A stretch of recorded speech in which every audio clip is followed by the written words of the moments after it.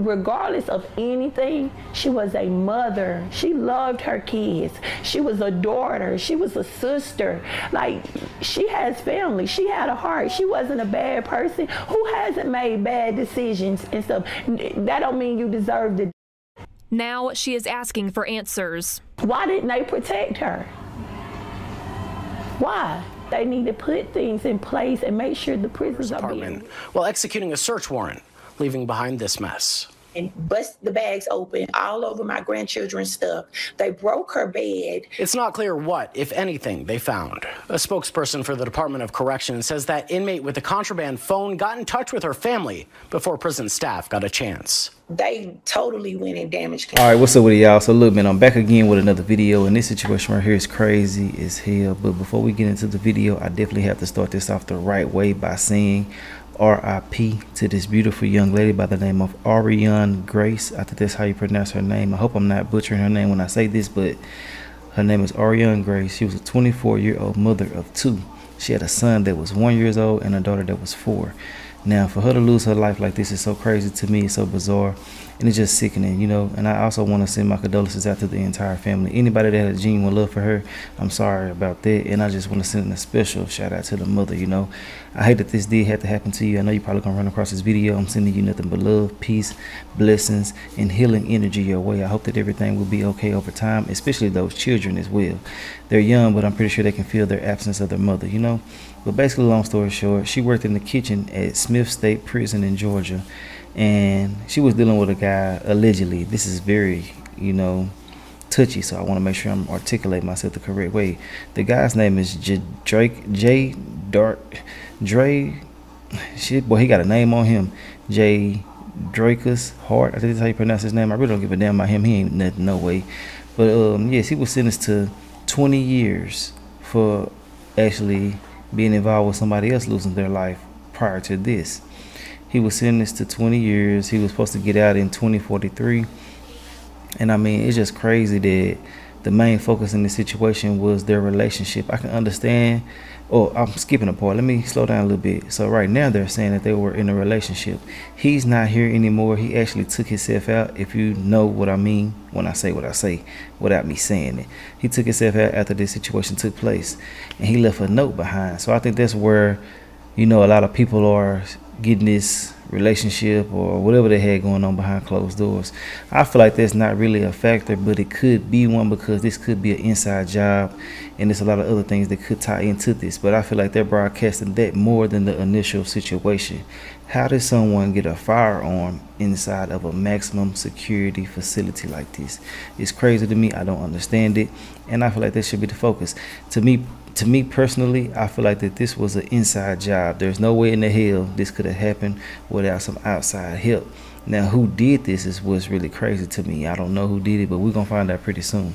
They're saying that they also feel like that the firearm been inside of the facility before this even occurred. So, and they're not saying like a day or two. They're saying that this is something that's been in the jail. So I don't know what's up with that, but the way that the family found out about this whole situation is crazy.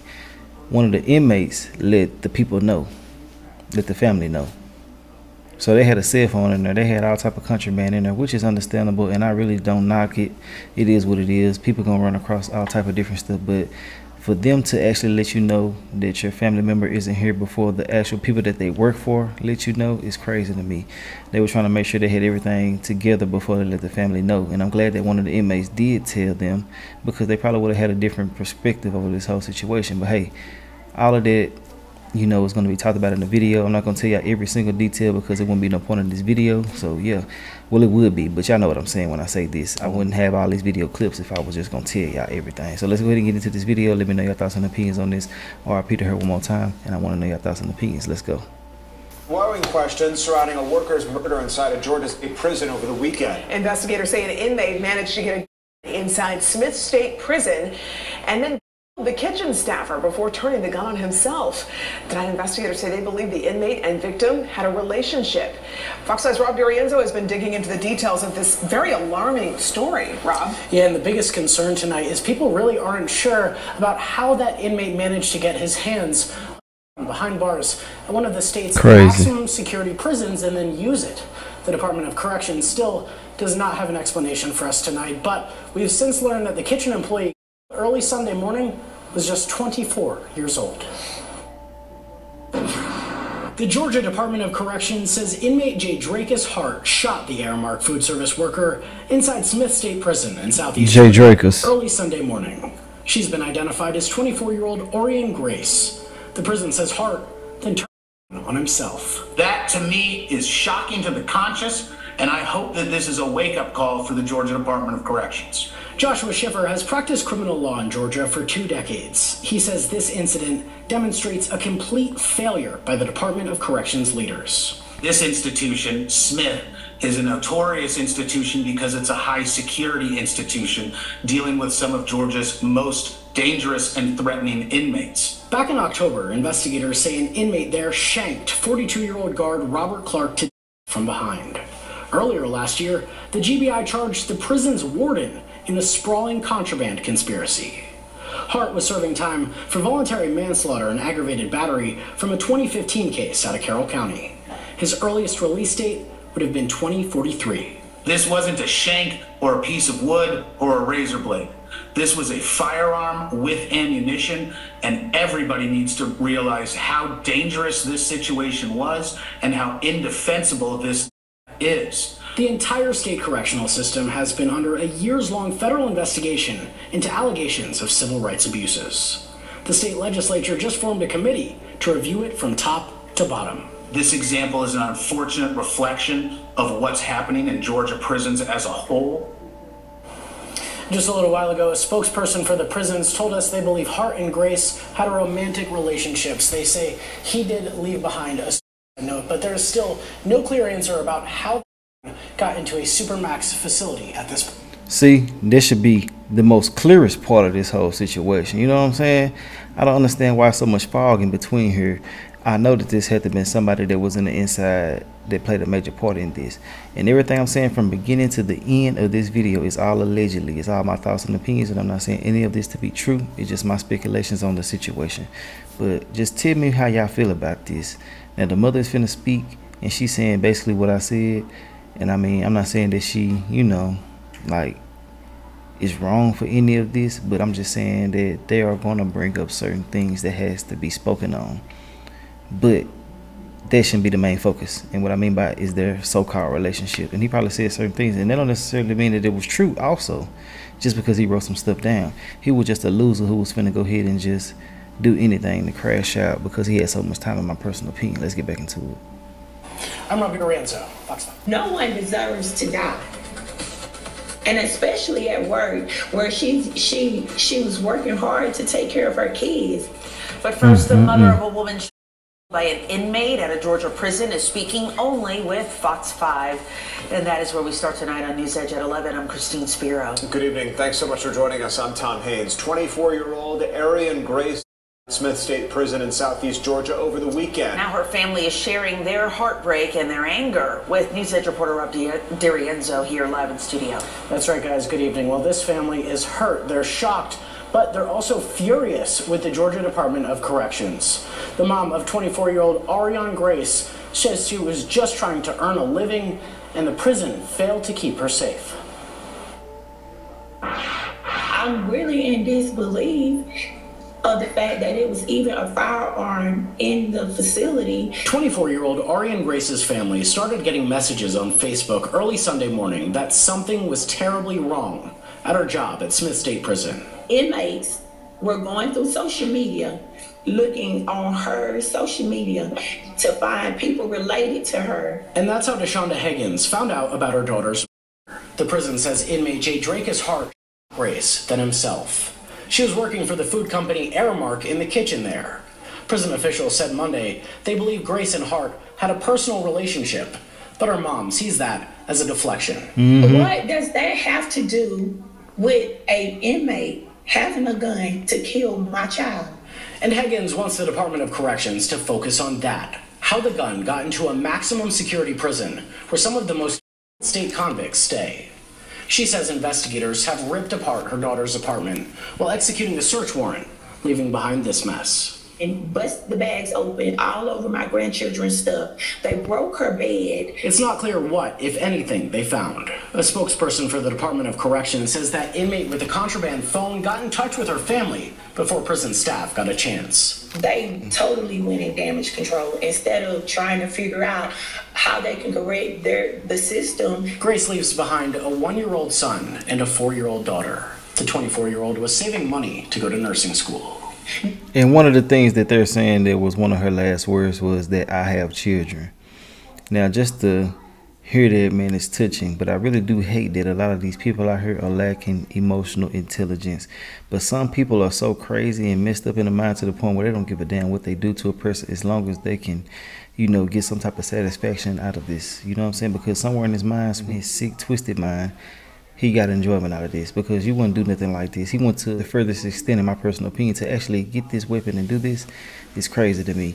And to actually find out that this happened on social media is so crazy to me. I know this got to be something that's very nerve-wracking, because, I mean, it's already bad enough that this is happening, but y'all don't even have the common courtesy to let me know what's going on instantly, because I'm pretty sure that y'all knew, you know. And if they didn't know, they should have made it their business to know. It should have been no slip-ups in this situation.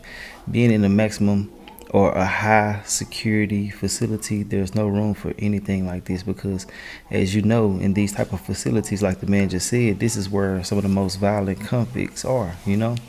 And I mean, why wouldn't y'all make sure everything was cool? Now you got somebody out here hurting, mother, children, family member. You know what I'm saying? It's just crazy to me.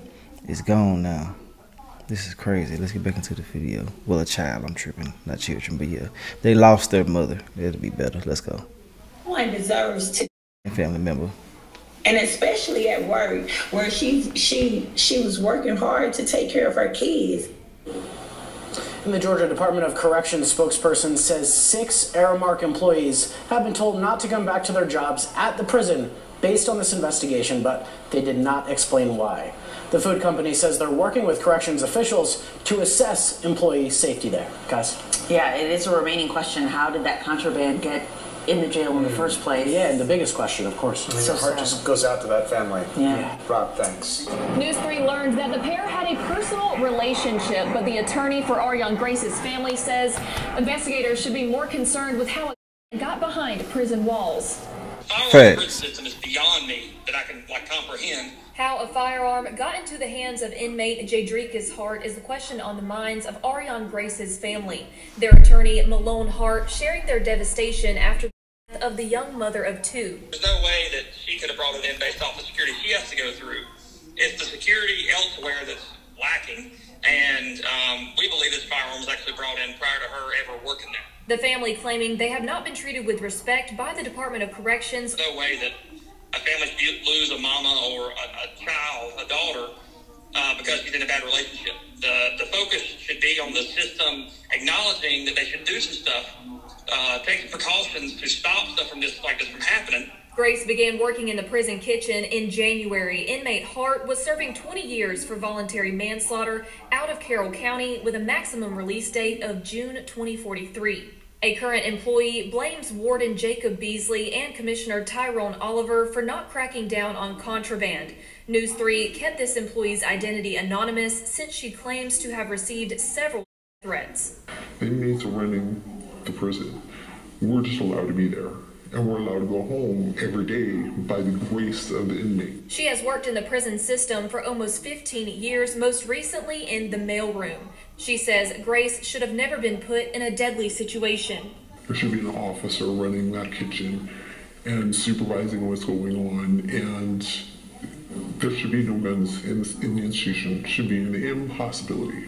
This incident is still under investigation. Now, this is the second a staff member here at Smith State Prison in less than a year. You may remember in less than a year, and they said that the guy made a whipping. If y'all was just so eager and got to get straight to what she was saying, that's what she was saying. But you know, to have this to happen twice in 1 year, in less than a year, is crazy to me. There's no way in the hell this should have happened, bro.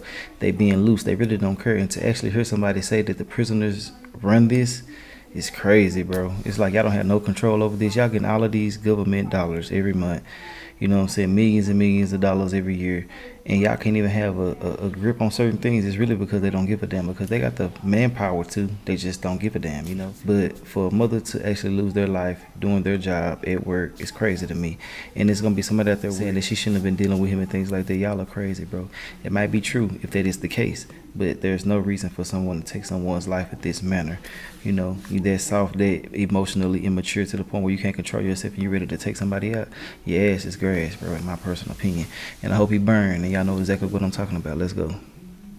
October, correctional officer Robert Clark was with a homemade weapon while escorting. The family of a food service worker at Smith State Prison is speaking out after investigators say inmate Jadricus Hart killed her Sunday morning, then himself. Today, the mother of Ariane Grace sat down with WSCV's Sarah Smith. Sarah, how is she doing? Well, Tina, she's devastated. Ariane Grace, nicknamed Ari or called by her middle name Shanae, was a mother of two, a daughter, a sister, a friend. GDC investigators say Hart and Grace had a personal relationship. Her mother, DeShonda Hagen, says this should have never happened and the system failed her beloved daughter. Definitely. There is no way there should have been an inmate with a hand. And they're saying all these things about my daughter. Do they even know? Y'all, nobody knows the real story because she's not here to tell it. A mother grieving for her child, DeShonda Hagens, found out her daughter, Ariane Grace, was through social media. Inmates at Smith State Prison messaging Grace's sister, saying her last words were, quote, "But I have children." I just started screaming and panicking, and I didn't wait for nobody else to call because I just wanted to go and put eyes on my child. So we went to the prison.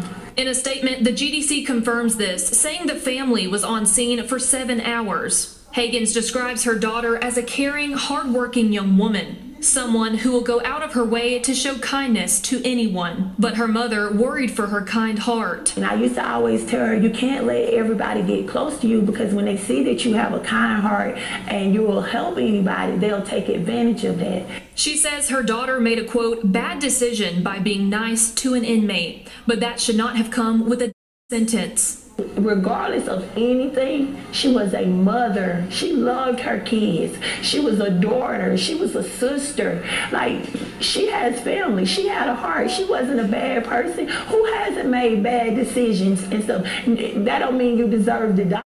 Now she is asking for answers. Why didn't they protect her? Why? They need to put things in place and make sure the prisons are being ran correctly so that no other mother has to go through this, no other wife, no other sister has to go through this. Hagens is left with Grace's Statesboro home that she says was destroyed when the GDC investigators allegedly searched it on Monday. They destroyed my daughter's house. They took trash out of the dumpster in her apartment complex. All my grandchildren's stuff was in there, and they opened those trash bags up, left old food, trash, dirty diapers, all that stuff in my daughter's home. When asked about the contraband, a GDC spokesperson sent this statement, quote, accusations that the GDC has not been, quote, cracking down on contraband are grossly inaccurate. The battle against contraband is daily and occurs across all GDC facilities, not just Smith State Prison, end quote. It continues to say full facility shakedowns, K9 shakedowns, and quick strikes are conducted on an ongoing basis. I did reach out to... No. What's gross or whatever y'all want to try, however y'all want to try to put that, is that the fact that y'all allowed, yes, I said allowed someone to bring a firearm into this facility. Don't try to say that that's the girl. I don't see y'all speaking about her situation, how y'all just spoke about the so-called grossness of saying certain things about how y'all doing things. Man, that's so crazy, bro. You got to pay attention to everything. Like I always say, everything that's presented to you isn't presented to you for nothing. That was presented to us. I feel like one of the reasons is because they more worried about how they look versus what took place. You know what I'm saying? Which a lot of people do in business and everything like that. But that's definitely one of the reasons. And I think it was just so broadly posted like that for us to actually receive that, how we needed to receive that. The mother need to go ahead and get her compensation, and some people need to get fired. And I feel like that, you know, I hate that that coward went out the way that he went out, because he definitely deserved other things that he had coming to him. But let's get back into the video. Kemp's office asking for a response to some of Hagen's statements. I have not yet heard back. The attorney for Hagen says they plan to take legal action against the GDC. This incident is still under investigation. Sarah Smith, WSCD. Tonight we're hearing from the mother of Ariane Grace, the 24-year-old who was inside of Smith State Prison in Glenville. Grace was shot by Dracus Hart, an inmate who later shot himself. Ariana Stansfield sat down with her mother as she grieves the loss of her daughter. Anna, what was it like hearing from her today? Well, Mike, DeShonda Hagen's family was all around the room as we did this interview, showing just how many people Ariane's life touched. She was a sister. She was a daughter. She was a mother. She was loved. Ariane Grace leaving behind a large family, including a 1-year-old son and a 4-year-old daughter. Her mother, DeShonda Hagen, says Grace's kids were her life. She worked 11 days straight, 14 days straight, just to make money, to make sure she could provide for her kids. Hagen says knowing her grandchildren will now grow up without their mom is heartbreaking. He's only 1 year old, so he's probably not even know his mother.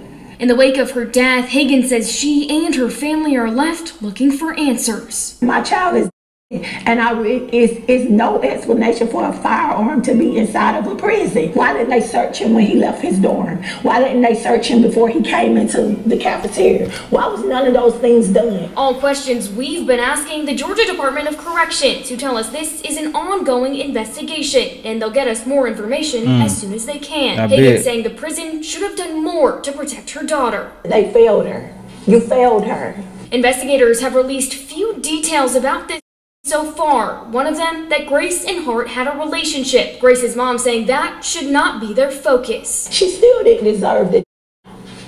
She still didn't deserve to leave her 2 children. Facts. Nobody deserves that. I don't wish this on my worst enemy. Of course, we'll keep asking the Georgia Department of Corrections for more details about this and what happened and leading up to that. And we'll, of course, keep you updated as we learn more. Mike? It's the end of that situation, and like I said before, I definitely agree with the mother 100%. I just feel like that they was bringing it up just to kind of put things together for the masses as well, you know. But there's no need to make that the forefront of this whole situation. The main topic should be definitely that somebody brought a firearm into a maximum security facility or high security, however you want to put it, whatever you want to say. I hate that for her. RIP to her. Man, I'm sending my condolences out to her family, especially her children and mother. Nobody should be burying a child and a mother due to somebody else being inside of a maximum security sentence. No, I mean, even besides that, they shouldn't be burying someone because of any of this. You know, these people out here that are pretending to be men are weird and crazy as hell, especially with the girls pretending to be women also. You know, I feel like it's a sad and unfortunate situation when you can't even be safe where you're supposed to be safe at, you know what I'm saying? But hey, I feel like it was an inside thing. I'm not gonna change my mind on that. It has to be to a certain extent, but overall, I wanna know your personal opinion. I just feel like that somebody helped orchestrate it, if y'all don't understand what I'm saying when I say that. But hey, let me know your thoughts and opinions on this whole situation. RIP to her. Man, I keep on saying that because it's just a sad situation. You never probably would have thought that you were gonna lose your life like this. You know, especially with having 2 children. Your child is one. You just got done with your pregnancy and everything like that. It's just crazy, bro. But hey, let me know your thoughts and opinions on this. If y'all made it to the end of this video, I definitely do appreciate y'all, and I will holler at y'all later on another video. All right.